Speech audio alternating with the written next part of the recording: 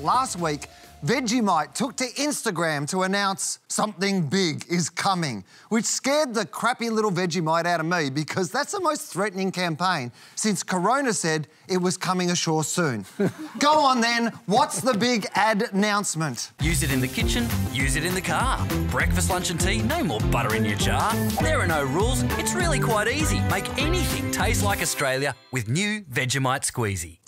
Can't wait to sit in the car with one hand on my meat pie, one hand on the squeeze bottle and no hands on the wheel. And after that, I can squeeze it on my hospital food. Vegemite Squeezy is the most exciting announcement since 14 years ago when Marmite released this. New Marmite Squeezy.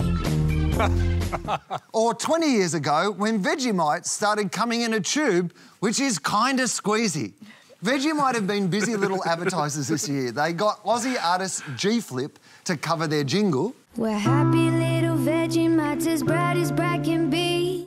And made a double-sided knife that lets you spread Vegemite with one end while you badly cut yourself with the other, which they gave away in a contest. I don't know, Vegemite, if someone enters a contest because they really want a knife, maybe don't give them a knife, except this guy. That's how you sell a veggie knife.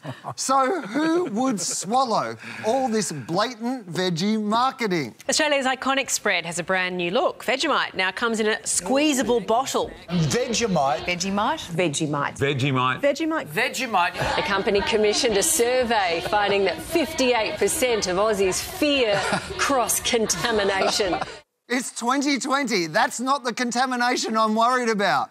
But at least Brekkie TV is finally talking about breakfast.